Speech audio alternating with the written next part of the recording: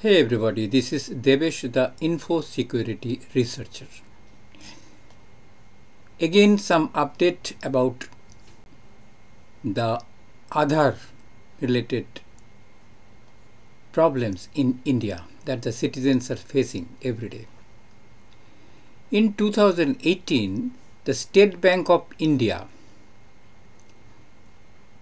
requested the authority of Aadhaar, the Digital Identity System of India, UIADI, to stop Aadhaar Enabled Payment System because of innumerable fraudulent money transactions using Aadhaar.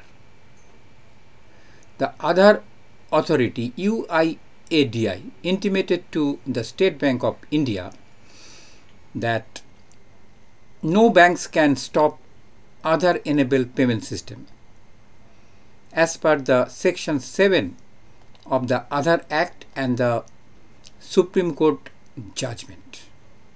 What a fun! Whether it is a service which gives something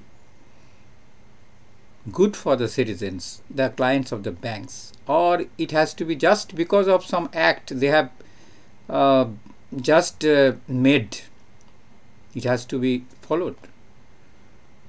I don't know. It is very funny. The advisors of the Aadhaar project actually should be punished. And both the governments, like the earlier government and the present government, they are a party of that. What do you say? That is all for today.